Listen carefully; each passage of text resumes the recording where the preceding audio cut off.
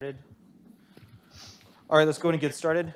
So propositional logic, this is the second half of the first lecture. It's still Tuesday.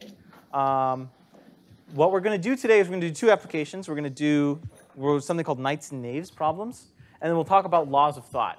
So knights and knaves,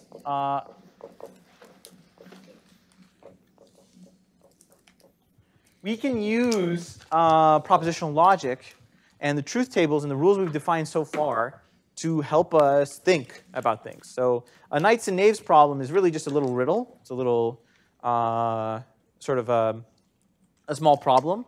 And you are trying to determine what the truth of the scenario actually is. You know, certain propositional logic is really good for, like, if you have a body of facts and you're trying to deduce what is true, who's lying, who's not lying, things like this, right? So a knights and knaves problem looks something like this. All knights tell the truth. Tell the truth.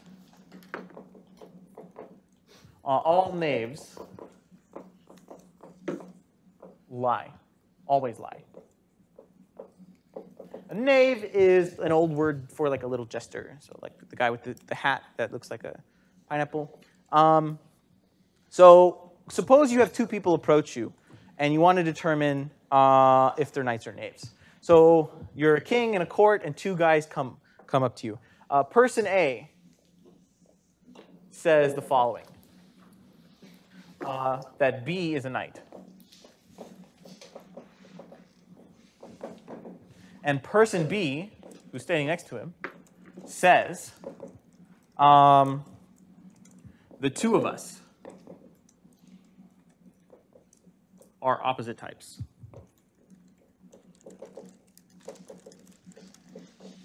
Now, in this world, everyone is either a knight or a knave. There is no intermediary. So if you're not a knight, you're a knave, right?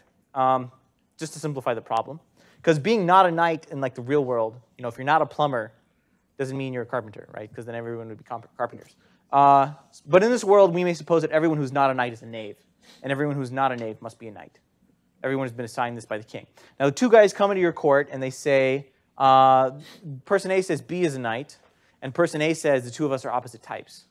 Now, what we're going to do is apply propositional logic to solve this problem. We want to know, is A a knight or a knave, or is B a knight or a knave? Here's the problem. Now, person A says B is a knight, but that's only true if A was a knight, right? So, like, if B is lying to you, if A is lying to you, then his statement is false. So you can't just take their facts at face value and settle with, well, B is a knight, so A must be a knave, something like this, right? Now, before rational thinking, you know, what a king would have done is thrown these people into lava.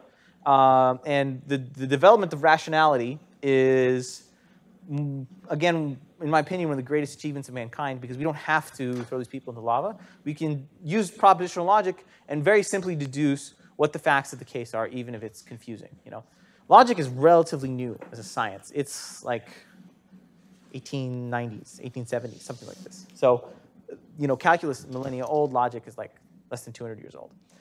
So what we can do is express these propositions in propositional logic, express them as implications, conditionals, ands, ors, negations, and then try to deduce from that what the only scenario could be, right? So let P be the statement, A is a knight. And let Q be the statement, the proposition B is a knight. We want to deduce what they're saying. You know, they've given us a set of facts, but their facts are conditional on if they're telling the truth or not. By the way, what is not P?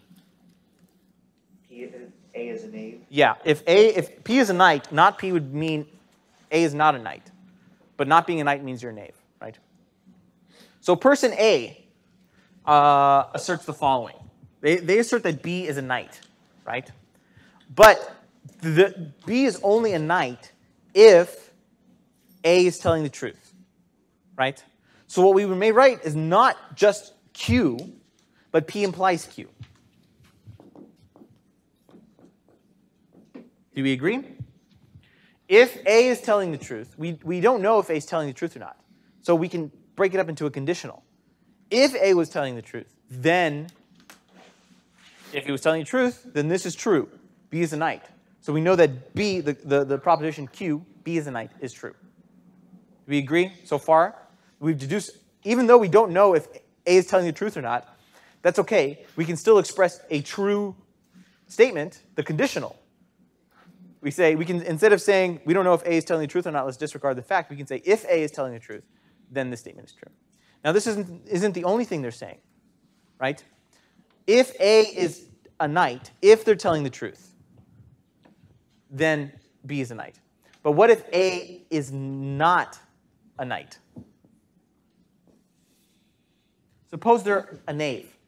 There's two cases, right? If they're a knave, then they're not telling the truth. Knaves always lie. But here's the cool thing about lying. If you know someone's a liar, you can take the opposite of what they said and it must be true. Right? There's that stockbroker guy, the guy on TV, and he's like so wrong about the stock market, people take the opposite of what he says and they're winning pretty well, right? So if someone is always lying to you, if you know someone is lying to you, you can compute the negation of their statement and extract truth from them. You know, if someone gets, if you have a true and false quiz and someone gets a 0 on it, they actually knew the answer. They knew to mark the opposite. If someone gets a 50-50 on a true and false exam, you know actually they knew nothing. So in some sense, a 0 on a true and false exam is a higher score than a 50. Because someone who gets a 50 really knows nothing. Someone who gets a 0 knew the answer and wanted to fail. You know how hard you have to try to fail a true and false question? You have to know the exact opposite answers. Also, you should feel bad if you've ever gotten less than 50 on a true and false answer, because that means the coin could have done better than you. Right. So if not P, what do we know is true? Not Q. Not Q. Why? If A is not a knight, then we know that they're lying to us, right? So we know that the opposite of what they must be saying is true. If they're not a knight, then the opposite of B is a knight must be true. Therefore, B is a knave. So we represent that as negation of Q, right? So that is a fact, independent of the fact that we don't know if A is telling the truth or not. But we have extracted that much knowledge from them without knowing if they're lying or not. That is unconditionally true. Questions on that part so far? Now, we can write the statement of B a little more complicated. Now, we know that, again, we can break it up into cases. If B is a knight, then they must be telling the truth, right? Q. If they're a knight, then they assert that the two of us are opposite types. Now, this is where you have to get a little creative with your bring in some programming intuition. How would you represent the two of us are opposite types using the logical symbols that we know so far? They have to be different. Exclusive OR is one way. There's another way.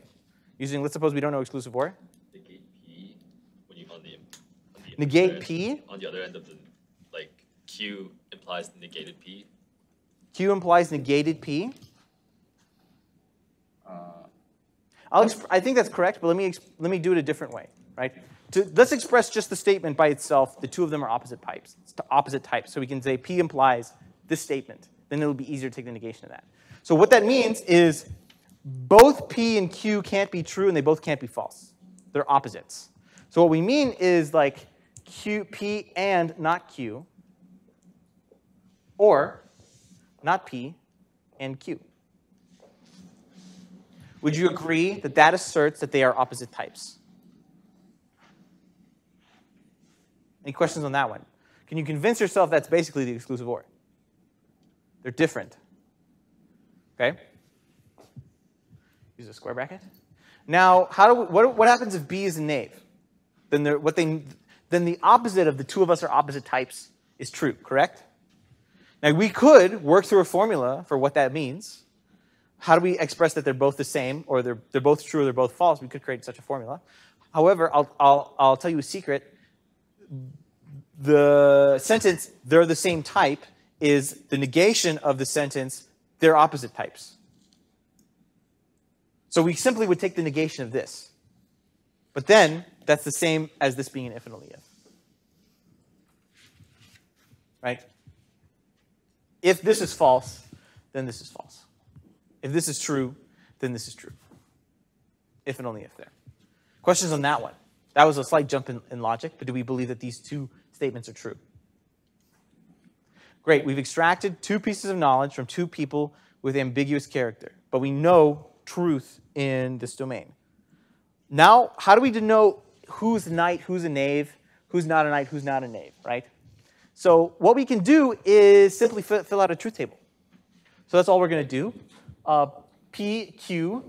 We use true and false here to represent knight, knight, knight, knave, knave, knight, and knave, knave, right? Now, this is a little tedious to fill out the truth table, but let's do it anyway. P implies Q is going to be what?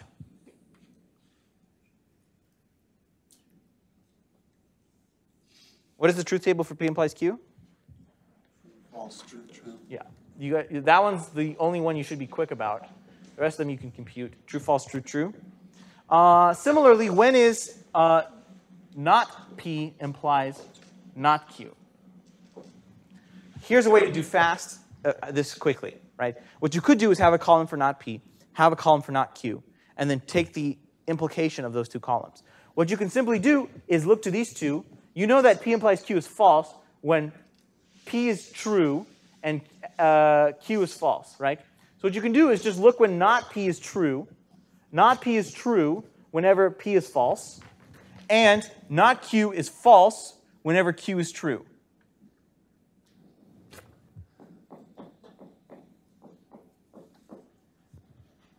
You agree? Just sort of a quick way you could be able to do that. Now we want to AND those two. So what is the AND of these two columns?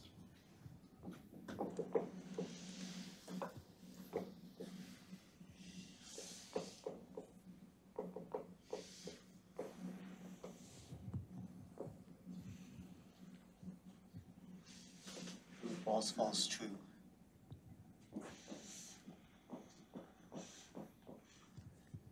True, true. Right? So we have the truth table for the statement that A is given. Okay? We want to compute the truth table for the other one. So what we're going to do is just kind of put it down here.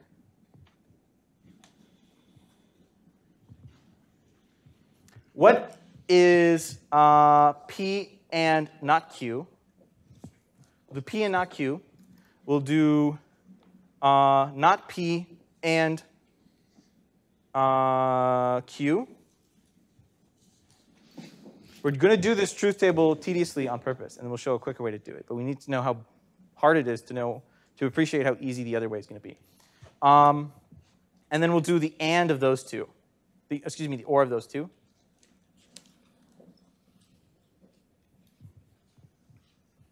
What is P and not Q?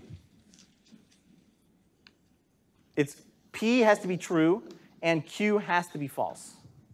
P has to be true, and Q has to be false. Right? If P is true and Q is true, then not true is false. So it's true and false, so this is a false. This is going to be a true. What is this one going to be?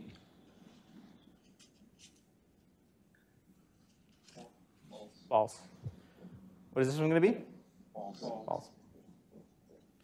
Not P and Q is true when Q is true, and when not P is false. Not P is true, so when P is false. So it's only true here.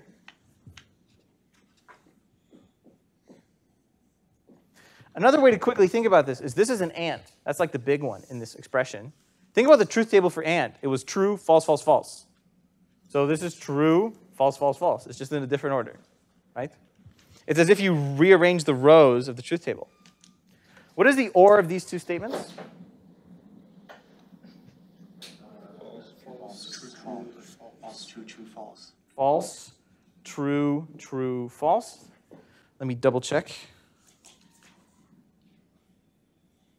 Correct. Now, I'm being a little lazy because of the board here, but let's do Q if and only if that.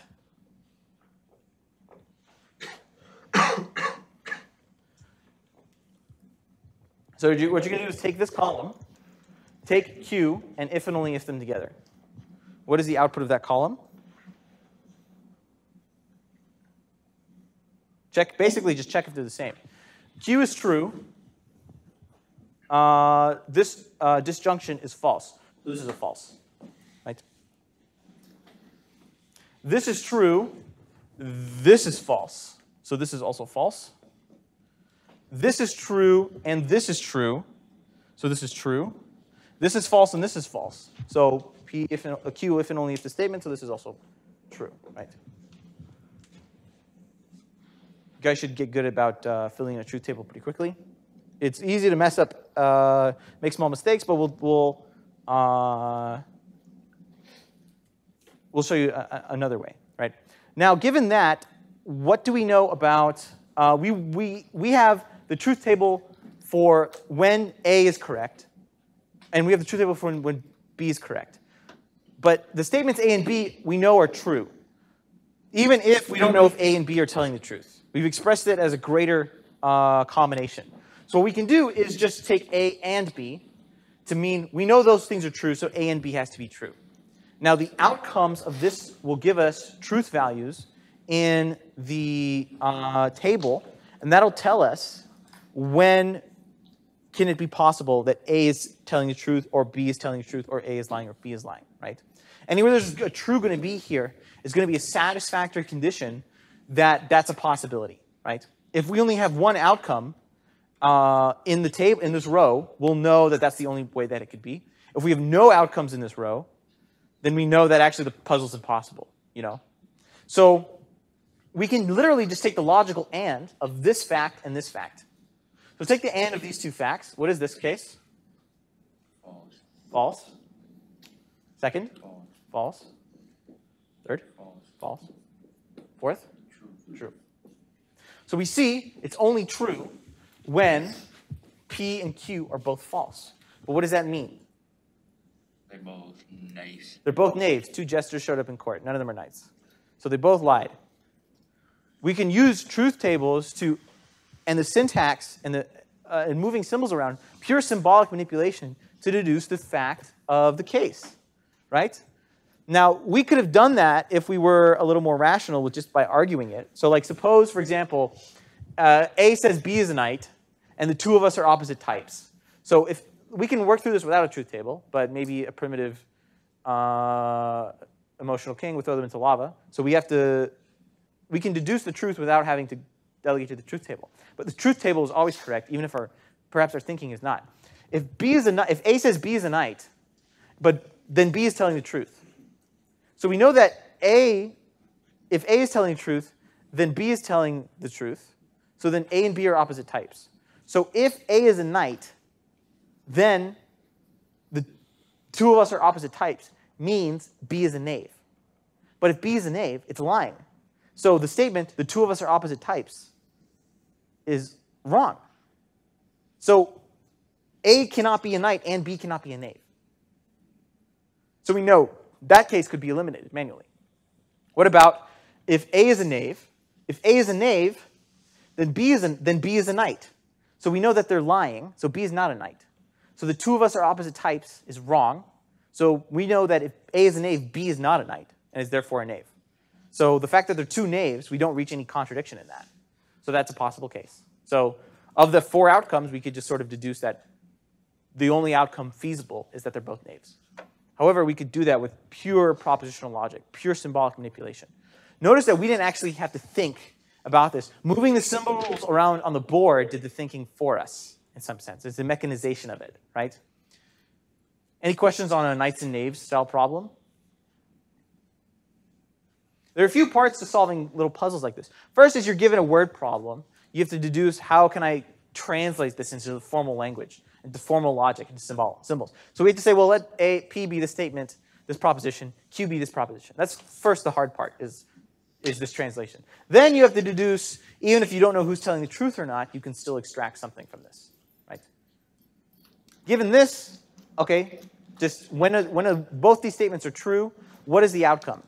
Well, we know that there's only one true value here, so that's what we get. Any questions on this knights and knaves problem? This is from a book by Robert Smulyan. He has a book from the 70s called 70s. It's called What is the Name of This Book? And it's just full of like 250 puzzles like this. And although you're not meant to solve them with truth tables, you're meant to sort of work them out logically. You know, you can apply propositional logic to solve the puzzles. Any questions like this? Any questions on this one? Okay. Truth tables, as we've seen, are annoying and cumbersome. So let's figure out a way we can not do a truth table. By the way, if you have n propositional variables, what's the dimension of your truth table? N squared. Nope. 2 to the n. 2 to the n. One of those had to be true, right? So think about the number of possibilities if you have to have a row in the truth table for every possible combination. And each propositional variable can be true or false. For every combination, and we'll talk again later about combinatorics, there's 2 to the n possible combinations of that, right? Where each one is true and each one is true or false, each one is true or false, each one is true or false, right? This was a table of 4 rows simply because 2 to the 2 is 4. Imagine if we had 3 propositional variables, it's going to be of size 8, right? 16, 32, that's big. I don't have room on the board for that. So let's try to avoid the use of propositional variables whenever we can. Instead, we're going to do what's something called applying laws of thought. And laws of thought are themselves just rules. Laws of thought, so like it's been known even since like ancient Greeks. You're trying to deduce truth, okay? Now, you have a set of assumptions, and from those assumptions, those premises, whatever, you extract more knowledge, right? You make conclusions, and you assert the truth of other statements or the falsehood of other statements, right? But you can't do so unless you have some basic set of premises, right? If you don't know anything, if you know nothing in this world, can that person deduce truth? No. Truth can only be deduced from other truths, and those truths deduced perhaps from other truths, and so on. So you must start with some basic set of premises to work under. And these are actually going to be our laws of thought. The laws of thought are a symbolic manipulation. You know, we're going to have, similar to we have arithmetic, you know, when you write a plus b is equal to b plus a, you are applying a law, an axiom, but you're not doing so, you're doing so indiscriminately. You don't really care about what a and b are. But that axiom is true simply because it doesn't matter, again, with the banana pushing piles analogy. If you have 3 bananas and 2 bananas, you push them into a pile. It doesn't matter which order you put them in. So we may say that addition is quote-unquote commutative, right? Similarly, it may or may not matter what combination you combine ideas in. So that's basically all a law of thought is. Now, we say that a law of thought is expressed as an equivalence. So we say 2 propositions are equivalent. And we use this symbol equals if they have the same truth table.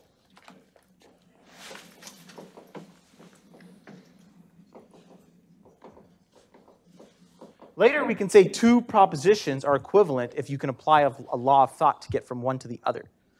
A plus B is equal to B plus A because you apply the law of thought, or because you apply the commutativity of addition.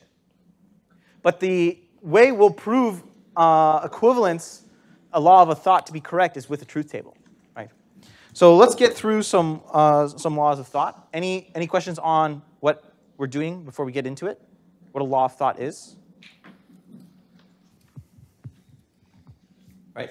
So let's suppose you have any proposition P and you conjunct it with truth. What do you know about the proposition? What is this equivalent to?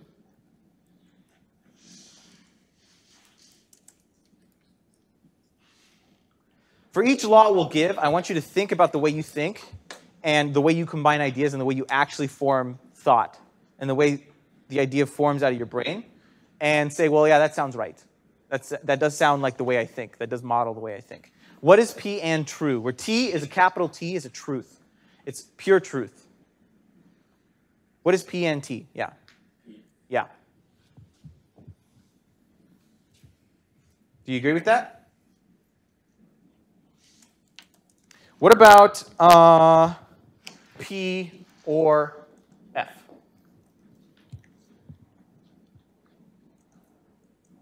What is P or a falsehood equivalent to? P. P. P or a falsehood is true exactly when P is true, right? If P is false, this whole statement is false. And if P is true, this whole statement is true. So this is actually the same value as P. You can think of the equivalence of propositional calculus on propositional calculus similar to the biconditional. But the biconditional is a symbol of the propositional calculus. The equivalence represents equality, is of propositional formulas, right? So the biconditional is a symbol of the calculus you use. Like you may express equivalence, and we will today, of biconditionals. These are called the laws of identity. Some of these laws have, the cool thing about being math, you get to use these wizardly-like terms. Sometimes things are made up. And it's not really the most important that you know what the names of certain identities are. But in certain formal proof settings, you'll have to cite the name of the law if you're using it. Right? What about P or T? This is always unambiguously true. What about P and false? This is always false. Right? Convince yourself if you have a body of knowledge and you know P or truth, the whole statement certainly is just already true. Right? These are called domination.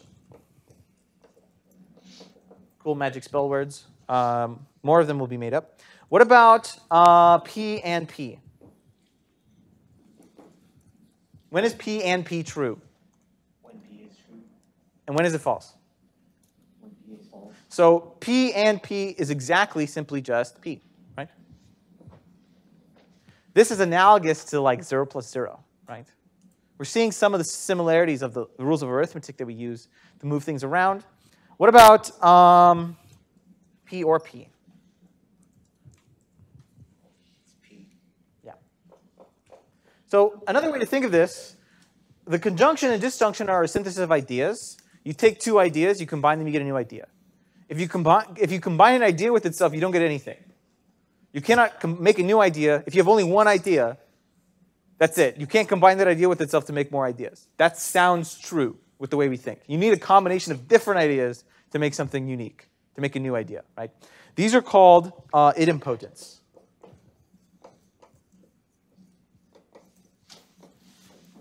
Okay?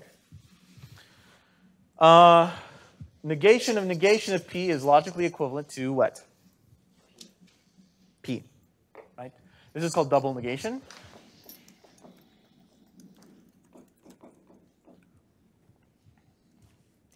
What do we know P and Q to be logically equivalent to? Notice it doesn't really matter when you synthesize these ideas with conjunction and with disjunction. It doesn't really matter what order you combine the ideas. You have a collection of ideas, and boop, out pops another idea. But it doesn't really matter what order those were combined in. So actually, we can observe that both disjunction and conjunction are commutative.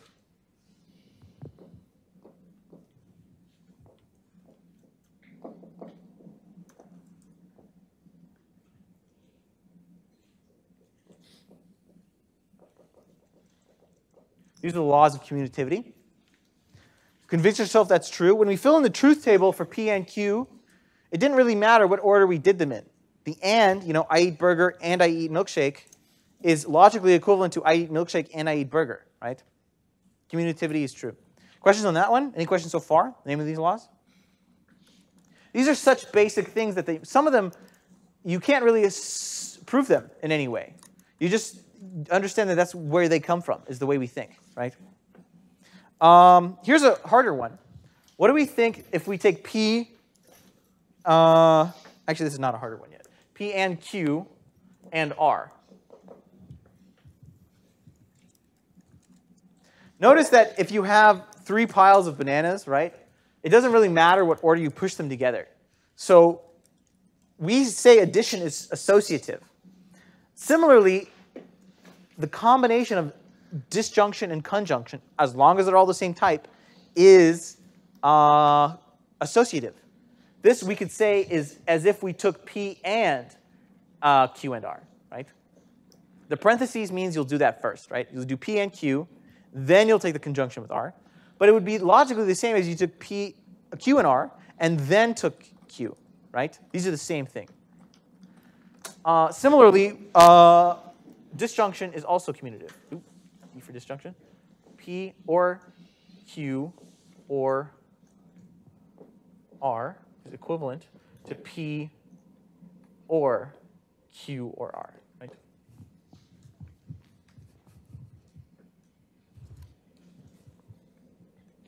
Okay, here's a challenge one. These are called associativity.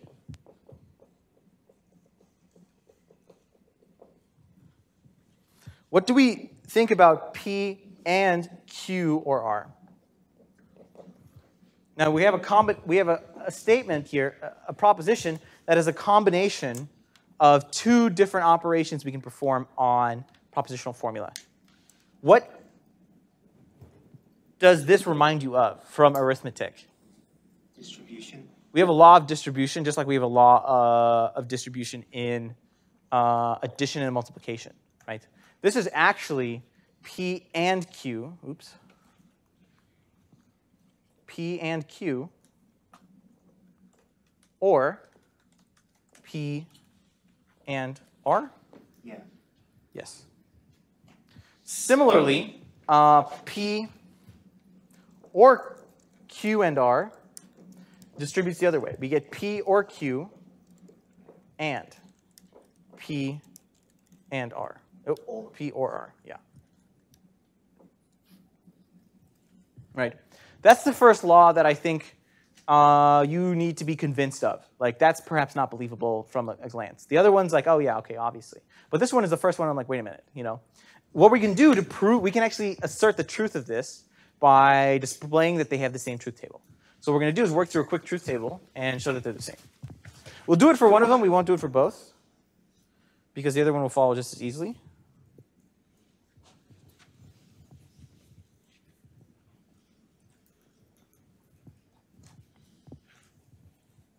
The reason I don't want to do it for both, we have 3 propositional variables. How many rows of our truth table will there be? 8. So we'll do P, Q, R.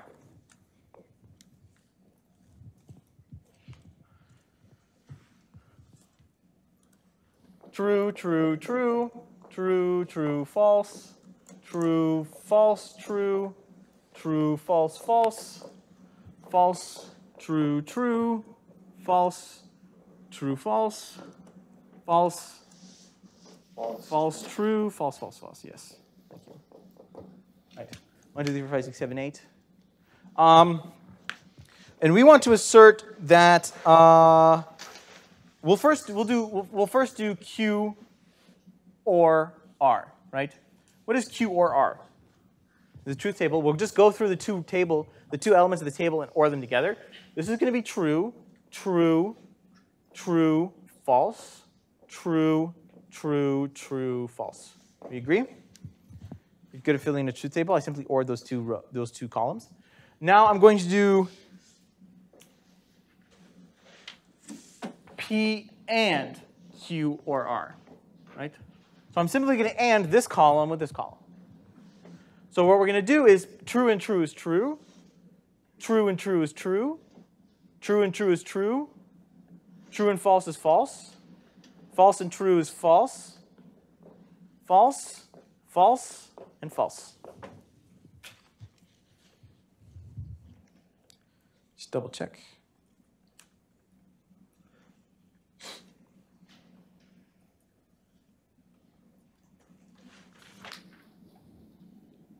Yes, 5 of the 8. Okay. Now we want to do the distribution. So we'll leave Q or R here, and we need what? We need P Yes. Wait. Make sure I'm doing the right one. We need P or Q. No. Hold on.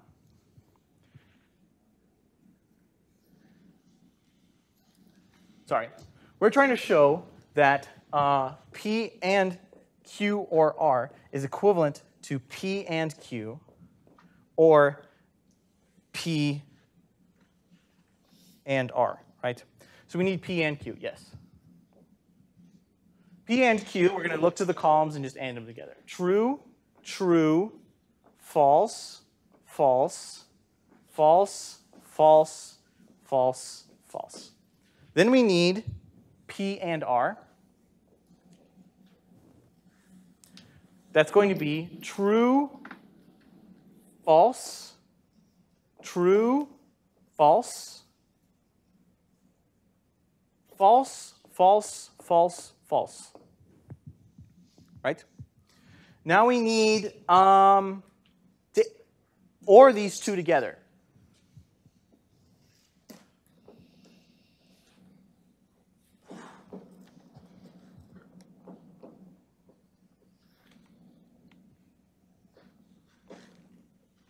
Right?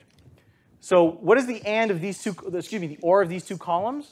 True, true, true, false, false, false, false, false, right?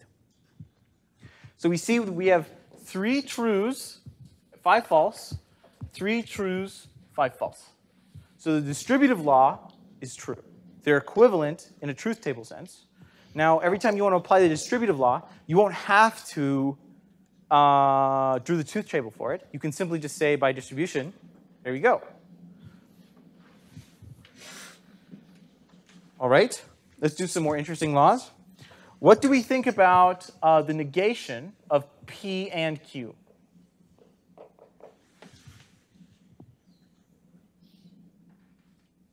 If P and Q is I ate burger and I ate milkshake, not. What does that mean?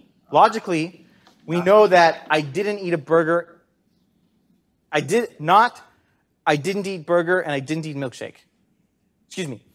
Not I ate burger, I ate milkshake. So we know that, did you eat a burger or not eat a burger?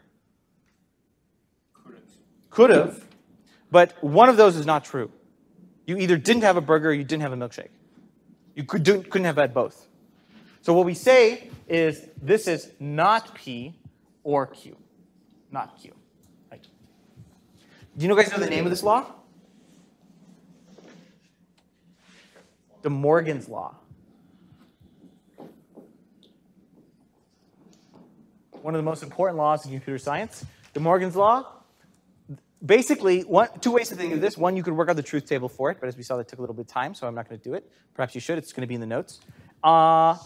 2, it's just as if you distribute the negation. When you distribute the negation through the parentheses, you have almost like you have a distributive law. It has to flip the sign. This is such an essential part of computer science. The negation of P and Q is either it's either not P or it's not Q. That's exactly when it's true. So those two are equivalent.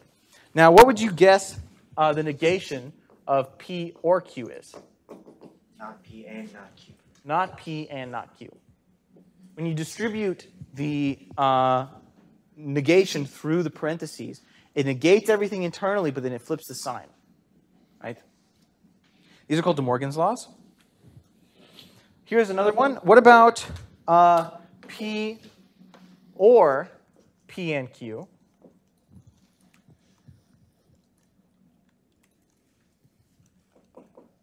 What do we think P? Think about this, the truth of this in terms of P and Q, right? This one's a little challenging.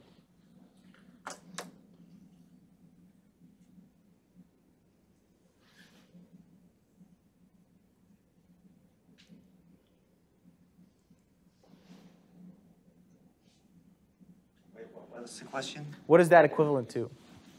If we were to rewrite that, perhaps simpler, perhaps more complex? Yes? P or P in parentheses, and then and P or Q. What is P or P in parentheses? See, yes. Actually, we'll do that as an example. You simply applied the distributive property. What do you know about P or P? It's P. P. Yes. So in fact, I'll tell you this is just P. If P is true, it's true. If P is false, it's false. So P or P, right? Well, this is a not an easy one, I think, and we'll prove this. We'll do an example of this using the laws of thought. And then similarly, P and P or Q is going to be P, right? In some sense, when you combine ideas, you need to have unique ideas. If you combine an idea with itself in a combination, maybe nothing nice comes out, right? In fact, the Q here ends up being redundant. That's basically what these laws say. These are called absorption. Absorption, not absorption, absorption, right? There are a few laws with implication. We have P implies Q is equivalent to, what did we say? With ands, ors, and nots. Do we remember?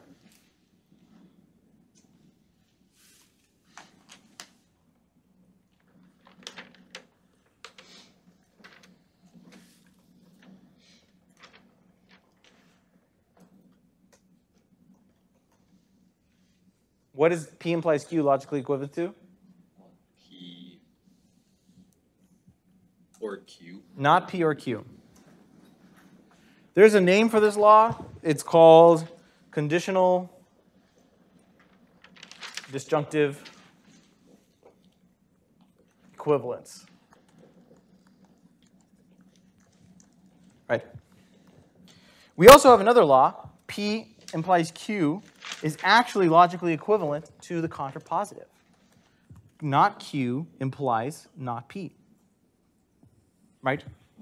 So if you study, then you'll pass. You didn't pass. That means you didn't study. We can also work this out with the truth table.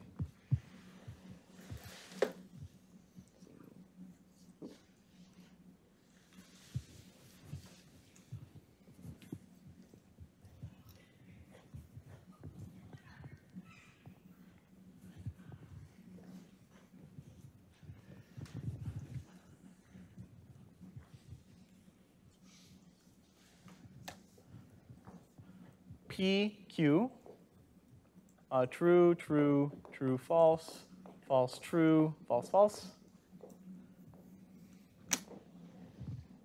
We have P implies Q. What's the truth table for P implies Q? Quick.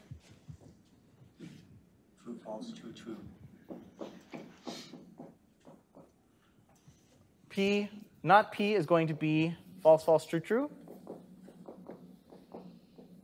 Not Q is going to be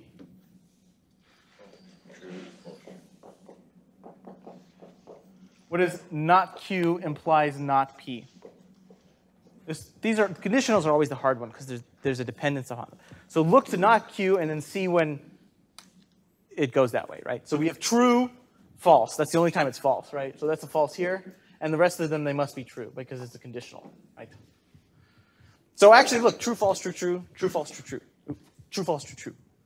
So we know that the statement is equivalent to its let's see, to its conditional, right? Excuse me. A conditional is equivalent to its contrapositive. P implies Q, logically equivalent to not Q implies not P. Here's some others. P or Q we can express as a conditional. How would you express P or Q as a conditional? The idea is P or Q is not necessarily, there's a dependence upon each other, but a conditional implies a dependence. This is an outcome of this, right? But these two ideas may be not connected, but they can be expressed with a connection.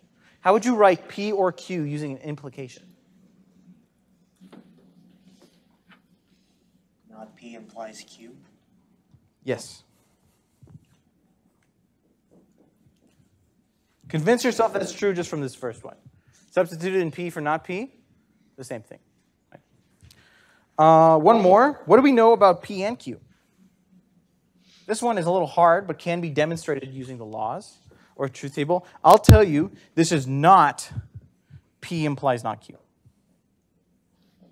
That one seems a little useless.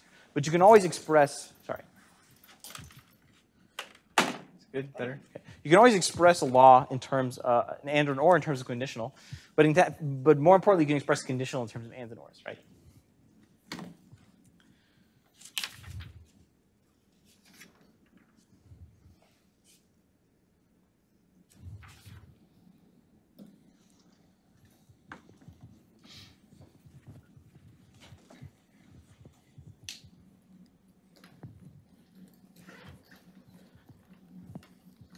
Here's some more. What do we know? What can we represent not P implies Q as?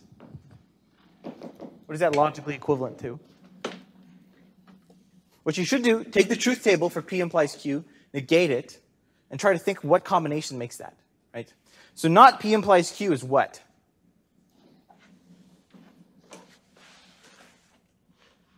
True, false, false. Correct? I'll tell you that's simply P and not Q. Here's what the way we're going to apply the laws.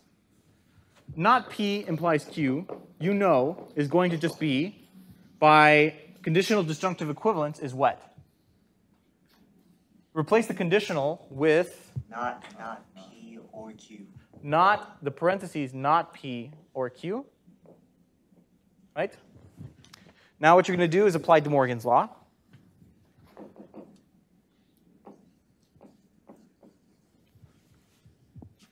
We see? Just a combination of other ideas. This is not itself a law. This is not something you can use, but it's certainly true. Here's another one. What do we know about if P implies Q and that P implies R? This is equivalent to P implies what? P implies Q and P implies R. If P is true, what is true? Don't think about truth tables for this one. Just think about the way you connect ideas.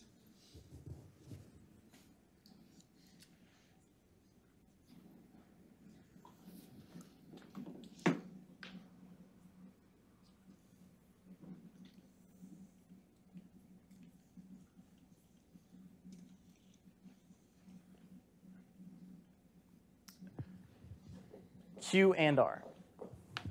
Right? If P implies Q and P implies R, then P implies Q and R. If P is true, both Q and R are true. Right? Here's another one. What do we know if P implies R and Q implies R? Then what implies R? P and Q. Yeah. P or Q. Oh. Only one of those must be true. Now, you could prove these with truth tables. Not doing it for simply the lack of time. But certainly if P is true, then R is true. If Q is true, R is true. So if P or Q is true, then R is true. That's the connection, right? What about P implies Q or P implies R?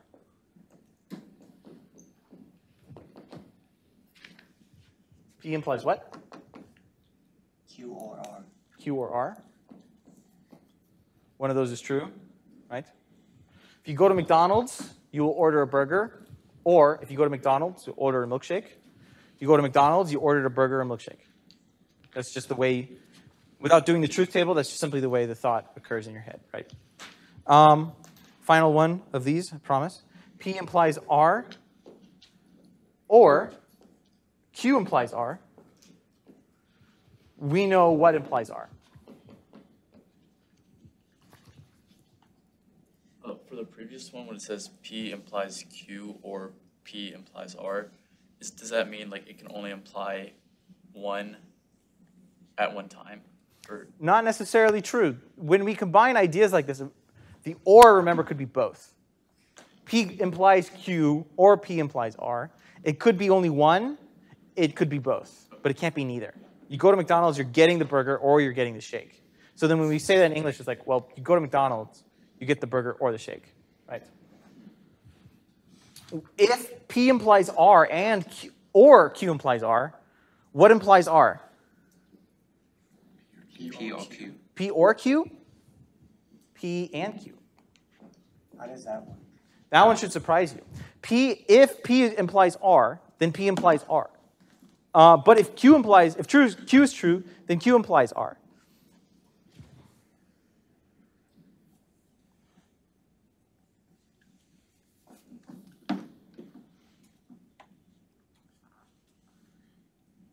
This might be one of those times where working within a formal system of calculus, like moving symbolically, moving symbols around, can tell you something about your own thought. This is true because I worked out the truth table, and the truth table says it's true. I'm 99% certain there's no error here. But when you say sentences out loud, it's not obvious that that's correct. And even I think it should be P or Q implies R. But it's actually both. When you work out the truth table, it's actually both. So, like in science, you have a good scientific theory should explain all previous evidence, but also should be able to make future predictions. You have a physics formula. It can tell you about a situation that never happened. Same thing here. It can tell you about the way thought should be formed, even if that thought never occurred, right? So perhaps just believe me on this one. This one's true. We have a few laws for biconditionals. P if and only if Q is equivalent to P implies Q, and Q implies P. We have P if and only if Q is equivalent to not P if and only if not Q. Both those you should believe to be true, right? P if and only if Q is equivalent to, they're both true or they're both false. So the way we would represent that as P and Q, or not P and not Q. And one more, if not P if and only if Q, then this is equivalent to P implies what? If this is good training in logic, right? This is the reason we're going through this. Not Q. If it's not true that P if and only if Q, then if P occurs, then we know that actually Q must not have occurred at all. So it's not Q. Right? Two more quick ones.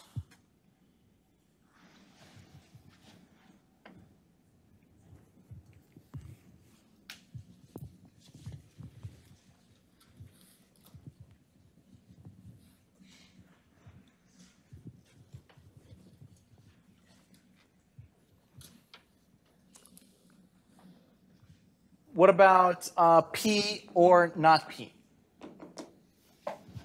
True. True. Does anyone know the name of this? P or not P. We know, anciently everything is either true or false. So that is true. Everything is being either true or false is true. So there's a name for this. It's called a tautology. Cool part about math, made up spell words. What about P and not P? What is that logically equivalent to? False. P or not P is always true. P and not P is always false. Something cannot be both true and false simultaneously. This is called a contradiction. And it's basically our law of excluded middle. There's nothing that is both true and false simultaneously. Anything that is not true must be false, right? So these are tautologies and contradictions. Suppose we wanted to now use the laws of thought. Like, suppose we did this one here. Not P implies Q is equivalent to P and not Q, right? Suppose we wanted to actually demonstrate that with the laws. We sort of did the shorthand to brief you on how that works, but we can apply the laws of thought. What you're going to do first is you're going to start with your premise, which is not P implies Q. Okay? Then what you're going to do is go down in a line, and you're going to explain why the following line follows, right? So this, I claim, is not P or Q. And why is that true? What's the name of the law? Conditional disjunction. Yeah. Conditional, big word. Conditional, disjunctive, equivalence. Now, I claim this is equivalent to not P and not Q. Right? What's the name of this law? De Morgan's law. This is De Morgan's law.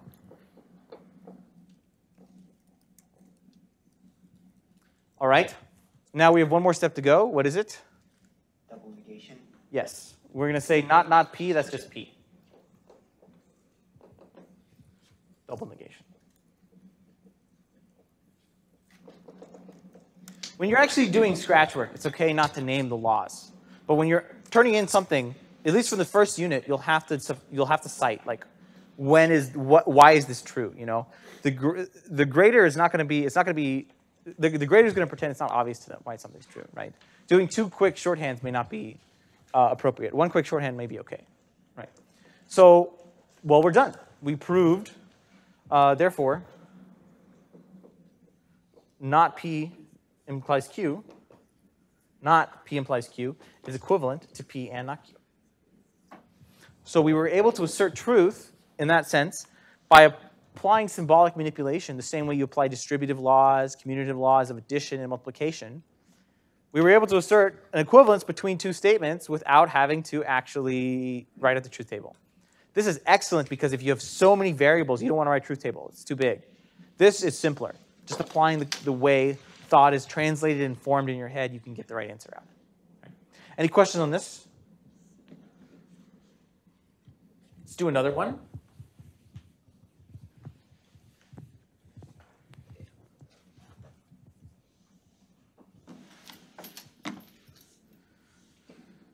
Suppose we want to assert that P and Q implies P or Q is a tautology. We want to prove that this is always true. So what we're going to do is just start with P and Q implies P or Q and deduce using the laws of thought that it is true. Right? Not that its truth is a function of some other propositional formula, but that it is true. Again, tautology is something that's always true. Right? So we'll start with the premise. P and Q implies P or Q, right? Now, what is the first thing we should do? This is sort of always the challenge. You have to know what order to apply the laws in. What would be the first law you would think to apply? Conditional disjunctive equivalence. Let's get rid of that implication. It's ugly. All right, it's conditional disjunctive equivalence. And we'll say this is what? Not P and Q or P or Q. Right. Notice you apply conditional disjunctive equivalence, you negate the entire thing, right? Then later you have to apply some more laws. But that's what conditional disjunctive equivalence says. It doesn't say you get to nest things down, right? What do we know about this? What's the next law we should apply? Morgan's. De Morgan's. Let's apply De Morgan's. So we're going to get what? Not P or not Q or P or Q, right? This is De Morgan's. What's the next law we should apply?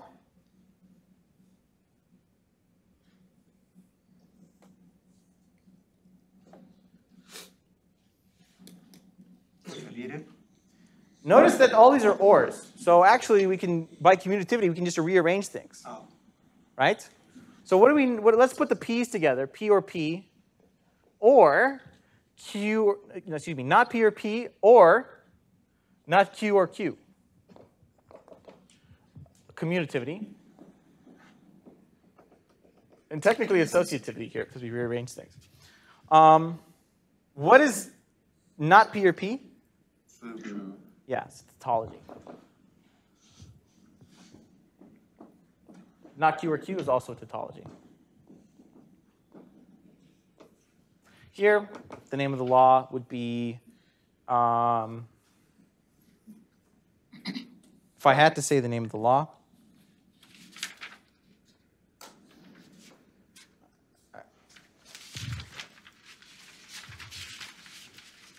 It would be domination.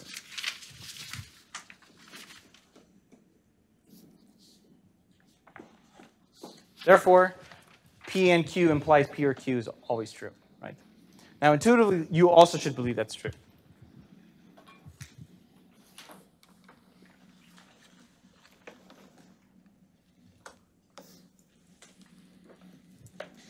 All right, that's all I have for you.